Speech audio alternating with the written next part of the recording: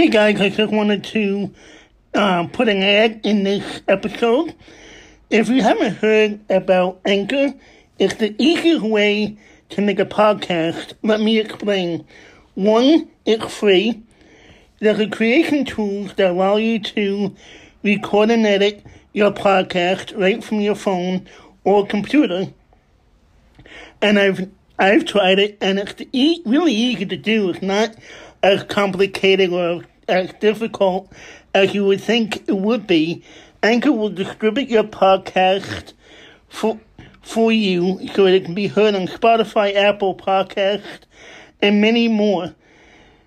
Download the free Anchor app or go to your anchor.fm to get started.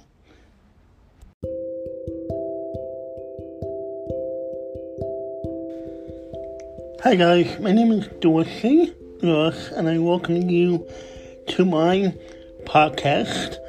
I would like to share my story with you today, and I would like to make this podcast something that is inspirational, something that is encouraging, something that will help others to be encouraged about what they are facing and what they are going through in their life and in their daily activities, and help them to know that with faith and with God in their lives that they can overcome the difficulties and overcome the struggles in their life that they are facing and that they are having to overcome on a daily basis. And I hope that this podcast is something that they will be encouraged by and be inspired to, to deal with. I hope to be able to interview others that have disabilities, others that have had to overcome difficulties and overcome struggles in their life, and now they are, they have now overcome those struggles, and that they can tell others how they have been able to overcome those struggles as well. So my story is the fact that I was born on January 16th, 1977 with a birth defect called Aplet syndrome, which is a birth defect of the hands and the face, and I was born, my forehead was pushed outward, my eyes and nose were pushed back on my head, and my fingers and toes were fused together, meaning I had no individual movement of them. So when I was born, my forehead was pushed outward, my eyes and nose were pushed back into my head, and my fingers and toes were fused together, meaning I had no individual movement of them. And we would like to see some pictures and see some of what I have had to overcome in my life in pictures. You can follow me on my Instagram page, which is just at dorsey.ross, or you can visit me on my website at dorseyross.com, or follow me on Facebook. But after I was born, and after my parents saw and were told what I would have to overcome in my life, they were also told that because I had no skull opening and no skull spot, that I would have to be put into a institution because I would eventually become brain dead, and I wouldn't survive, and I wouldn't make it in this life.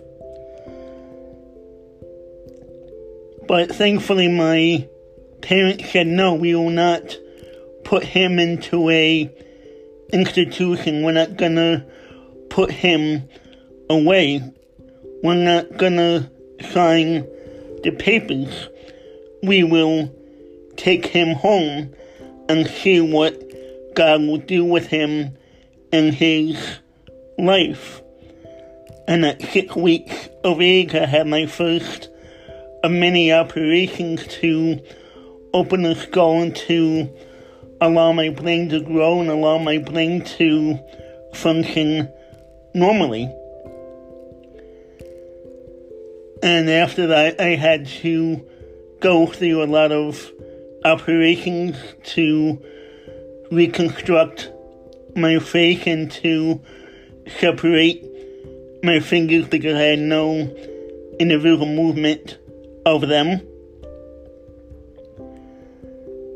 And at 5 years old, my parents, who were told that I would be brain dead, saw me enter the Henry's Garden School for people with disabilities. But growing up was not easy for me.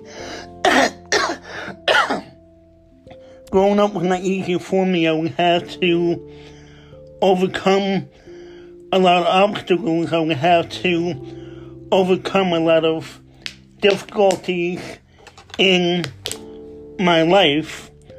One of them being the fact that I would get made fun of, I would get picked on, I would get called monster and freak because of the way that I looked and the way that the way that my fingers were.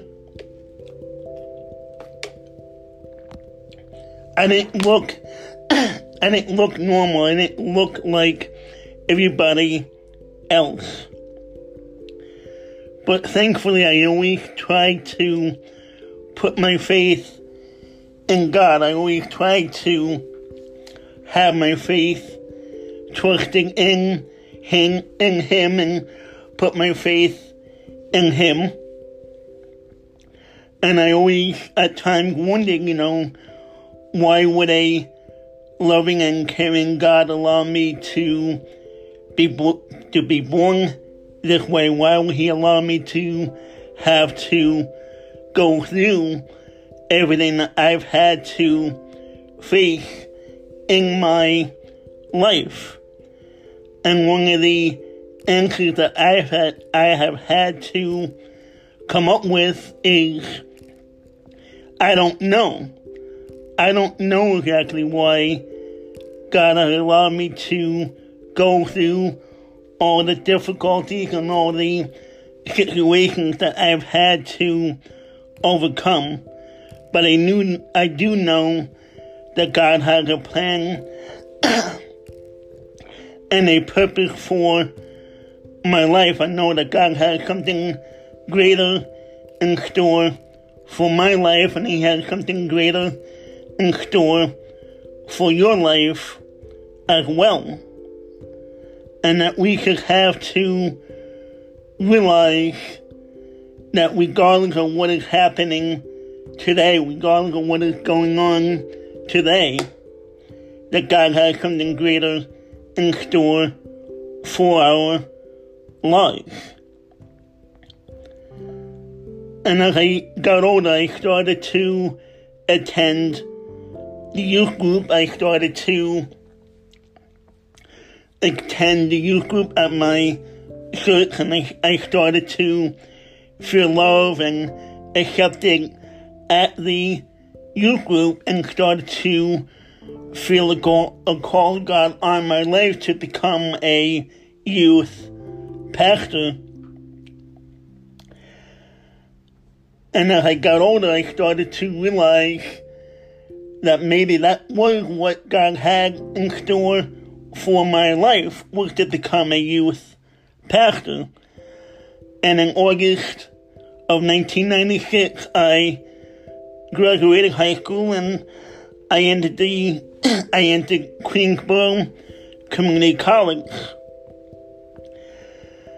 But it took me a long time to do community college. It took me 4 years to be able to graduate and be able to go on to Bible college.